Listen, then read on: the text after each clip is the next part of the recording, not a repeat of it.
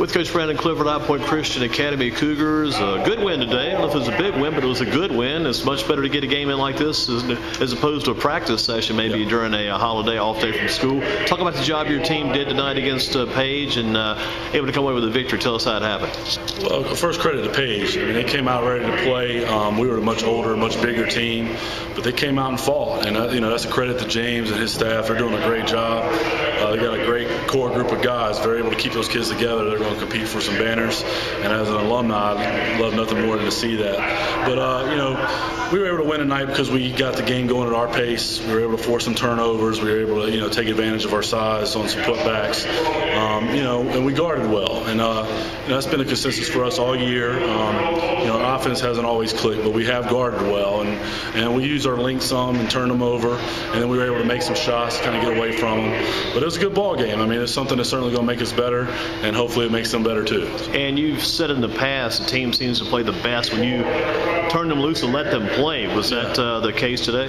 Yeah, it was. I mean, right now we're just playing a little bit uptight, start games. And, our guys want to do well. They're working hard every day. Our practices have been great. Our competitiveness is great. Right now we just have some guys putting a little bit too much pressure on themselves, worried about how they perform rather than just playing the game. And, that's not something you want to deal with a senior-laden team like we have. But at the same time, it's the middle of January, and we have plenty of time to correct it. We just got to start games better. It happened to us against Wesleyan.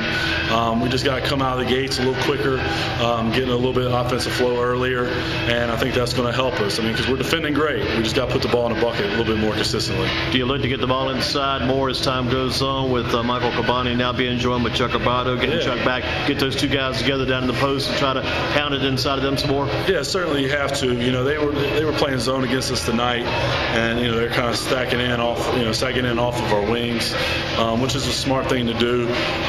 We've been getting inside a little bit better than we did today. We try to loosen up some today. We didn't run a whole lot of action and stuff. We just wanted to play and try to loosen our guys up some. And we didn't get it inside nearly enough as much as we want, but that's something certainly we'll be doing in the future. Kind of a fun thing as a coach to have just a chance to go back and play against the team you coached with and also played for?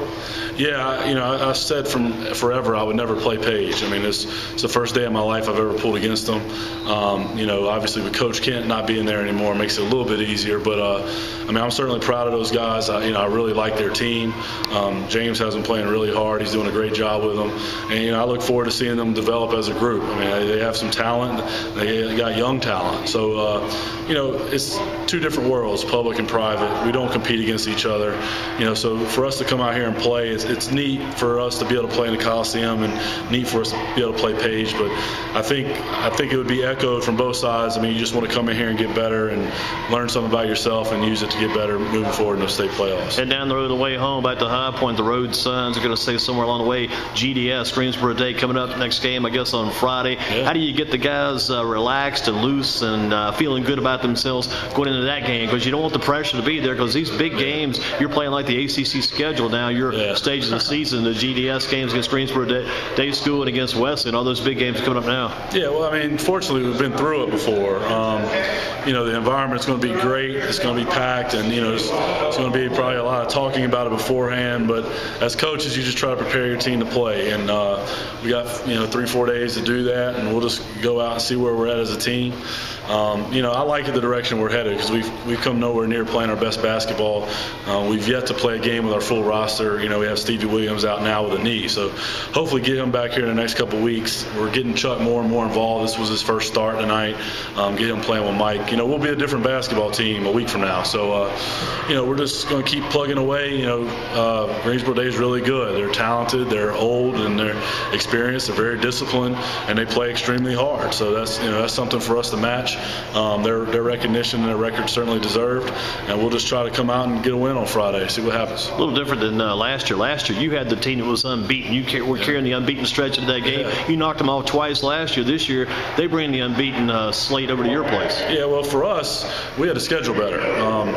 23-0 is great, but last year we weren't tested at the level we needed to be tested at. So this year we really reached out. We played Oak Hill to open up the season. We played some great competition. So I'm okay with not being 23, 24-0 going into this one. I just hope that those games have prepared us for Friday night. Greensboro Day showed that they're certainly capable. In their big win on Saturday night. So. That's something I know our kids took notice of, because a lot of people were kind of counting Greensboro Day out. But, Coach Johnson's always going to be good, especially against good teams. So, it's going to be a battle just like they were last year.